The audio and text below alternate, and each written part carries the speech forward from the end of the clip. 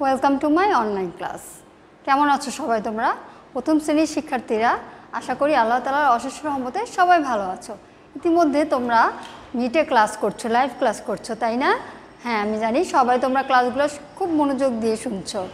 আজকে আমি তোমাদের সামনে হাজির হয়েছি অ্যাক্টিভ ইংলিশ বুক থেকে আরেকটি ক্লাস নিয়ে। এর আগে আমাদের অ্যাক্টিভ ইংলিশ বুক থেকে একটি ক্লাস চলে গিয়েছে, তাই না? আমি আশা করব তোমরা ভিডিওটি সবাই একদম শুরু থেকে শেষ পর্যন্ত খুবই মনোযোগ দিয়ে শুনবে এবং হাতের কাছে অ্যাক্টিভ ইংলিশ বুকটি নিয়ে বসবে, খাতা এবং পেন্সিল নিয়ে বসবে, ঠিক আছে?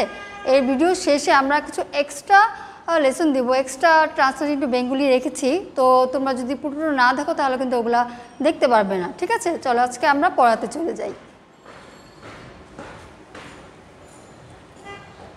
দেখো, আজকে আমরা অ্যাক্টিভ ইংলিশ বুক থেকে পড়ব পার্ট 7 to 5 to 7, পেজ নং 8 to 11। বের করে ফেলো অ্যাক্টিভ ইংলিশ বুক, পেজ নং 8 বের করে ফেলো, ঠিক আছে?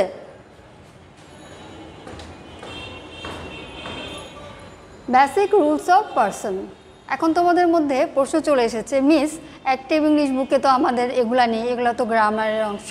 হ্যাঁ, আমিও জানি এগুলো গ্রামারের অংশ, কিন্তু আমি এগুলা কেন রেখেছি জানো? এগুলা এজন্য রেখেছি যে তোমাদের সেন্টেন্সের মধ্যে ইজ পাও, আর, এম, এগুলো তোমাদের সেন্টেন্সের আগে ইউজ করতে হয়। এখন তোমরা কিভাবে বুঝবে যে কোথায় ইজ বসবে, কোথায় আর বসবে, তাই না? একটু কনফিউশন হয়ে যায় না? এর জন্য একটু ছোট্ট করে, যাতে তোমাদের উপযোগী তোমরা যাতে বুঝতে পারো, এজন্য একটু আমি সংক্ষিপ্ত আলোচনা রেখেছি, ঠিক আছে? চলো আমরা একটু দেখি আসলে কীভাবে এগুলো বসবে, এটার নিয়মটা কী। দেখো, বেসিক রুলস অফ পারসন। ইংরেজি সেন্টেন্সের ভিন্ন ভিন্ন সাবজেক্ট বা কর্তাকে পারসন বা পুরুষ বলে। পারসন 3 প্রকার। ফার্স্ট পারসনের এক্সাম্পল এগুলা আই, মি, উই ইত্যাদি। Second person you, your, yours. Third পারসনের example he, she, ইট, যে কোনো নাম, ঠিক আছে?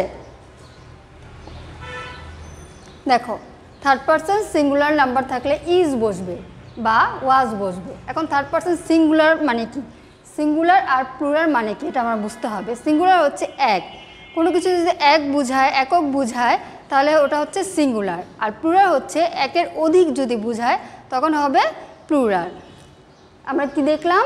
থার্ড পারসন সিঙ্গুলার নাম্বার থাকলে ওখানে ইজ বা ওয়াজ বসবে, এবং থার্ড পারসন প্লুরাল নাম্বার থাকলে ওখানে কি বসবে? আর।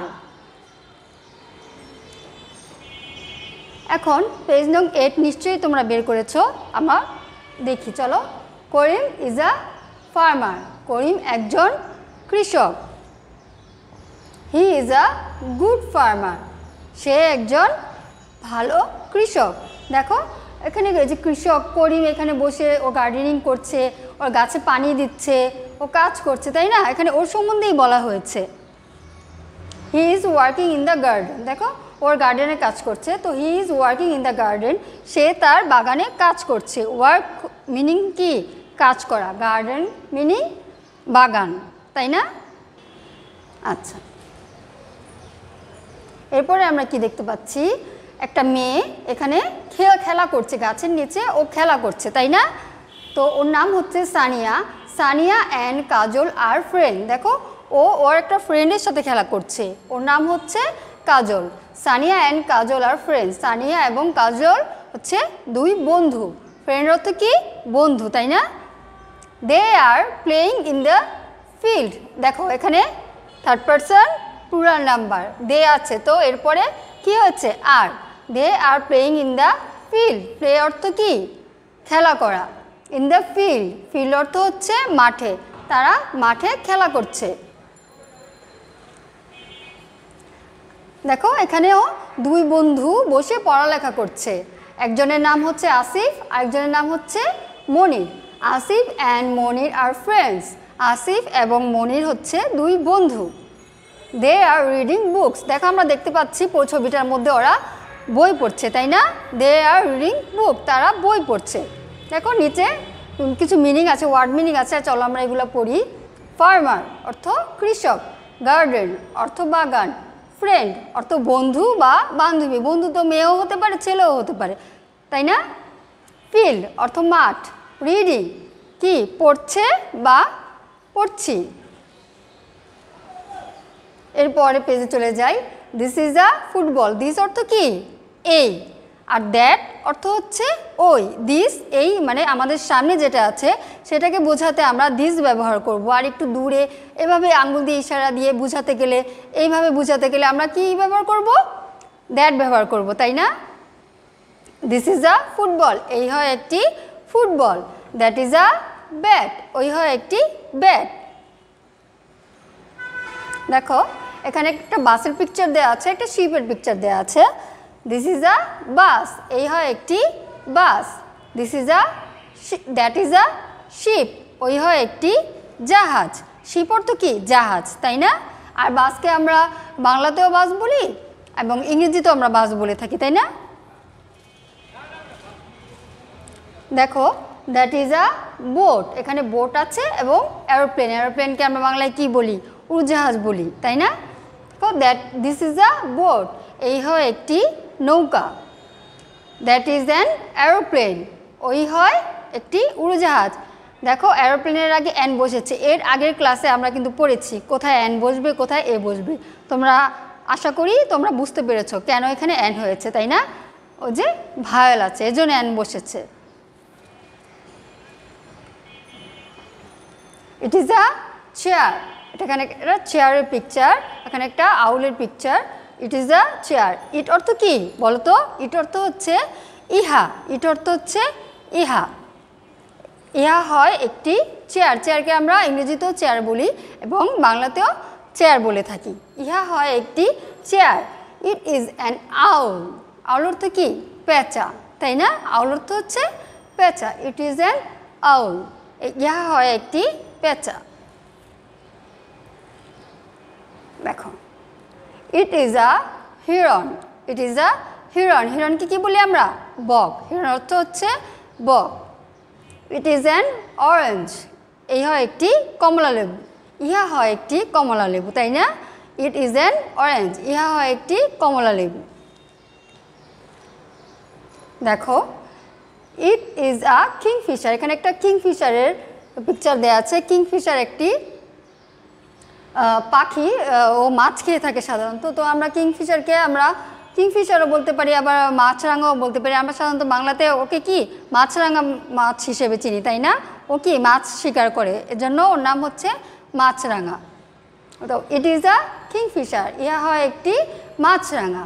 It is an I, I অর্থ হচ্ছে চোখ, ইহা হয় একটি চোখ বা ইহা হয় চোখ।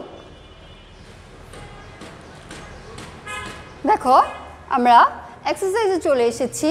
এখানে কিছু ওয়ার্ড মিনিং দেওয়া আছে, কিছু মেক সেন্টেন্স দেওয়া আছে। আমরা এর আগের লেসনগুলোতে, এর আগের পেজগুলোতে, আচ্ছা সরি, এখানে আমাদের ওয়ার্ড মিনিং রয়ে গিয়েছে, সেটা পড়ানো হয়নি। আগে আমরা ওয়ার্ড মিনিংগুলো জানি, তারপর আমরা এক্সারসাইজের ওয়ার্ড মিনিং এবং মেক সেন্টেন্সগুলো জানবো। চেয়ার, একটু আগে আমরা বলেছি যে চেয়ারকে আমরা ইংরেজিতেও চেয়ার বলি এবং বাংলাতেও চেয়ার বলে থাকি। দেখো আউল অর্থ পেঁচা, হিরন এটা হেরন অর্থ বক, অরেঞ্জ অর্থ কমলা, কিংফিশার অর্থ কি মাছরাঙা, আই অর্থ চোখ। এই যে দেখো এক্সারসাইজের ওয়ার্ড মিনিংগুলো মেক সেন্টেন্সগুলো চলে এসেছে। এর আগে যে ইংরেজি ক্লাসগুলো হয়েছে ওখানে আমরা অনেক ওয়ার্ড মিনিং পড়েছি, মেক সেন্টেন্স পড়েছি, তাই না? তো ওখানে আমরা মেক সেন্টেন্সগুলো করে দিয়েছি, তোমাদের ওয়ার্ড মিনিংগুলো করে দিয়েছি। তো এগুলো যেহেতু আমাদের এই বুকে ওয়ার্ড মিনিংগুলো দেওয়া আছে, এজন্য আমি তোমাদের এখানে আর এক্সট্রা করে মিনিংগুলো দিয়ে দিচ্ছি না এবং মেক সেন্টেন্সগুলো করে দিব না। আমি চাই তোমরা নিজে থেকে কিছু করো, শিখতে হবে তো, একা একা শিখতে হবে, এখন একটু বড় হয়েছে, তাই না? তো আমি তোমাদের সুবিধার্থে মিনিংগুলো আবার একটু পড়িয়ে দিচ্ছি। দেখো গুড অর্থ কি, আমরা গুড অর্থ ভালো শিখেছি, তাই না? ফিল্ড অর্থ হচ্ছে মাঠ, প্লে খেলা করা, বুকস বই, বাস বাসকে আমরা ইংরেজিতেও বাস বলি, বাংলাতেও বাস বলি। শিপ অর্থ হচ্ছে জাহাজ, বোট অর্থ নৌকা, এরোপ্লেন অর্থ হচ্ছে উড়োজাহাজ, চেয়ার বলি, হেরন কি বক, অরেঞ্জ কমলা, কিংফিশার কি মাছরাঙা। এখন চলে আসলো হচ্ছে, আচ্ছা এখন চলে এসেছি আমরা মেক সেন্টেন্সগুলোতে। মেক সেন্টেন্সগুলো আমি করে দেবো না, আমি আগেই বলেছি। তারপরও একটা কি বলে দিব, আচ্ছা একটা বলে দিই, ফার্মার দিয়ে তোমরা করতে পারো he is a good farmer অথবা করিম ইজ এ গুড ফার্মার, ঠিক আছে। ফুটবল দিয়ে লিখতে পারো I like to play football, এমন করে তোমরা মিক্স সেন্টেন্সগুলো বাসায় লিখে ফেলবে, ঠিক আছে। দেখো এখন চলে এসেছি আমরা fill in the gaps. Fill in the গ্যাপসকে আমরা বাংলাতে কি বলি বলো তো? শূন্যস্থান পূরণ। এখানে শূন্যস্থান পূরণ করতে হবে, মানে ফিল ইন দ্য গ্যাপস, গ্যাপসগুলোকে আমাদের ফিল আপ করতে হবে। দেখো এখানে যে রেড কালারগুলো দেয়া আছে এগুলা হচ্ছে তোমাদের অ্যান্সার, এগুলা তোমাদের অ্যান্সার। আমি তোমাদের সুবিধার্থে অ্যান্সারগুলা করে নিয়ে এসেছি। তোমাদের বইতে যখন লিখবে তোমরা ইচ্ছা করলে খাতাতে ওগুলো নোট করতে পারো, আর এই অ্যান্সারগুলা তোমরা বইতেও লিখতে পারো, বাট বইতে লিখতে গেলে always you have to use pencil, ঠিক আছে। তোমাকে অবশ্যই পেন্সিল ইউজ করতে হবে, কারণ বইটা তো আমাদের পরবর্তীতে আরও অনেক কাজে লাগতে পারে, বইটাকে তো নষ্ট করা দরকার নেই, ঠিক না। বইতে যখন আমরা লিখবো আমরা পেন্সিল ইউজ করব। তো আমরা প্রথমটা দেখি 1 নাম্বারটা কী আছে, হি ইজ ড্যাশ ফার্মার। তো এটার উত্তরটা হচ্ছে he is a good farmer. সেকেন্ডটা আছে ড্যাশ ইজ আ ফুটবল, অ্যান্সারটা হচ্ছে দিস ইজ আ ফুটবল। এখন আমরা 3rd নাম্বারটা চলে এসেছি। দেখো dash is an aeroplane, it is an aeroplane. এরপরটা হচ্ছে it is dash orange, it is an orange. তারপরটা হচ্ছে Asif and Monir R friends, তাই না? উত্তরটা হবে Asif and Monir R friends. এখন চলে আসলাম 4 নম্বরে, ট্রান্সলেট ইনটু বেঙ্গলি। তার মানে কি, ইংরেজিতে কিছু সেন্টেন্স দেওয়া আছে, এগুলোকে আমাদের বাংলায় অনুবাদ করতে হবে, তাই না? চলো দেখি। First, Karim is a farmer. এটার বাংলা কি হবে? করিম একজন কৃষক। He is a good farmer, সে একজন ভালো কৃষক। Sania and Kajal R friends, Sania এবং কাজল 2 বন্ধু। দেখো এখানে বন্ধু স্পেলিংটা হয়তো একটু ভুল আছে, তোমরা বন্ধু স্পেলিংটা বাসায় একটু ঠিক করে নিবে, ঠিক আছে। আমরা তো বন্ধু বানানটা পারি, তাই না? বাসায় বন্ধু বানানটা তোমরা শুদ্ধ করে লিখবে। দিস ইজ আ ফুটবল, এই হয় একটি football. That is an aeroplane, এই হয় একটি উড়োজাহাজ। আচ্ছা, এখন নাম্বার 5, ট্রান্সলেট ইনটু ইংলিশ। এখানে বাংলা দেওয়া আছে, এর আগে আমরা কি পড়েছি? ইংরেজিতে দেওয়া ছিল, আমাদের বাংলায় অনুবাদ করতে হয়েছে। এখন হচ্ছে বাংলাতে দেওয়া থাকবে এক্সামে, আমাদের ইংরেজি লিখতে হবে, তাই না?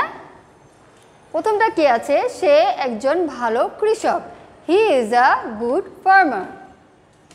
সে বাগানে কাজ করছে, he is working in the garden.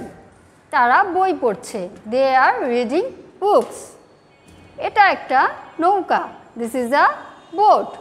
ওটা একটা উড়োজাহাজ, that is an aeroplane. 6 number চলে এসেছি আমরা। এখানে কি আছে?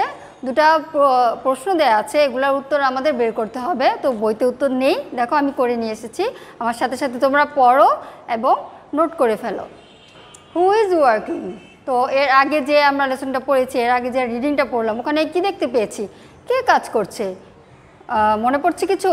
ওখানে করিম কাজ করছিল। তো আমরা উত্তরটা কি লিখব? করিম ইজ ওয়ার্কিং।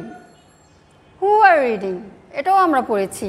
2 জন বন্ধু পড়ালেখা করছিল, 2 বন্ধু পড়ালেখা করছিল। তাদের নাম ছিল, একজনের নাম ছিল আসিফ, একজনের নাম ছিল মনির।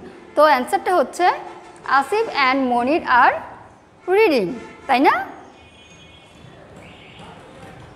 দেখো ট্রান্সলেট ইনটু বেঙ্গলি এক্সট্রা। আমরা তো একটু আগে ট্রান্সলেট ইনটু বেঙ্গলি পড়েছি, যেটা আমাদের এক্সারসাইজে ছিল, যেটা আমাদের অ্যাক্টিভ ইংলিশ বুকে ছিল। এটা হচ্ছে কিছু এক্সট্রা, কারণ একটু আমাদের অতিরিক্ত শিখতে হবে এখন, কারণ ওগুলা খুব ছোট ছোট ছিল। তোমাদের একটু বড় হয়েছে, এই জন্য একটু হার্ডগুলো শিখতে হবে। আমি জানি তোমরা পারবে। তো আমার সাথে এগুলো সব তোমরা খাতায় নোট করে ফেলবে এবং বাসায় মুখস্থ করে ফেলবে। দেখো নাম্বার 1-এ কী আছে? দ্য অ্যাপেল ইজ রেড, আপেলটি হয় লাল। আই লাইক চকলেট, আমি চকলেট পছন্দ করি। আই গো টু স্কুল, আমি বিদ্যালয়ে যাই। লিসেন টু মি, আমার কথা শোনো। সিং আ সং, একটি গান গাও। ড্র এ পিকচার, একটি ছবি আঁকো। আমি কি এগুলো একটু আবার পড়ে দিব? আচ্ছা ঠিক আছে, আমি আবার পড়ে দিচ্ছি। দেখো মনোযোগ দিয়ে শোনো। দ্য অ্যাপল ইজ রেড, আপেলটি হয় লাল। আই লাইক চকলেট, আমি চকলেট পছন্দ করি। আই গো টু স্কুল, আমি বিদ্যালয়ে যাই। লিসেন টু মি, আমার কথা শোনো।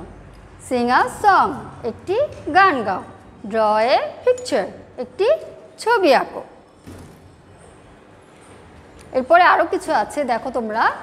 দ্য ম্যাঙ্গো ইজ সুইট, আমটি হয় মিষ্টি। দ্য ম্যাঙ্গো ইজ সুইট, আমটি হয় মিষ্টি। Birds fly in the sky, পাখিরা আকাশ ওড়ে। আমরা কি দেখতে পাই না? পাখিরা কি সুন্দর করে আকাশে উড়ে বেড়ায়, দেখতে খুবই সুন্দর। মিল্ক ইজ হোয়াইট, কি প্রতিদিন দুধ খাও তোমরা? দুধ কিন্তু স্বাস্থ্যের জন্য খুবই উপকারী। এবং দুধের রং কি আমরা জানি না? জানি? জানি তো। হ্যাঁ, দুধের রং হচ্ছে সাদা।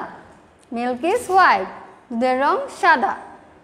লুক অ্যাট দ্য বোর্ড, বোর্ডের দিকে তাকাও। স্কুলে তোমরা যখন স্কুলে আসতে তখন আমরা কি বলতাম? টিচাররা লুক অ্যাট দ্য বোর্ড, বোর্ডে না তাকালে আমরা কি বলতাম? টিচাররা লুক অ্যাট দ্য বোর্ড, বোর্ডের দিকে তাকাও, তাই না? 11, উই আর হ্যাপি, আমরা সুখী। উই হচ্ছে অর্থ হচ্ছে আমরা, হ্যাপি অর্থ হচ্ছে সুখী, আমরা সুখী। নাম্বার 12, দে আর পোর, তারা গরিব। পোর অর্থ হচ্ছে গরিব, দে অর্থ হচ্ছে তাহারা। আমরা তাহারাও বলতে পারি, আবার তারাও বলতে পারি, দুটোই রাইট।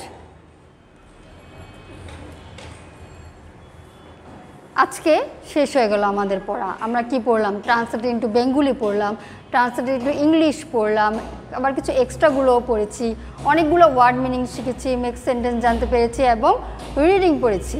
আশা করি তোমরা সবাই একদম প্রথম থেকে শেষ পর্যন্ত ভিডিওটা সুন্দর করে দেখেছো এবং প্রতিটা পড়া মনোযোগ দিয়ে দেখেছো, শুনেছো এবং যেই মিনিংগুলো আছে, যে ট্রান্সলেট ইন্টু বেঙ্গলি আছে, এক্সট্রাগুলো আছে, এগুলো খাতায় সবাই নোট করে ফেলেছো এবং এগুলা বাসায় খুব সুন্দর করে পড়বে আমি আশা করি।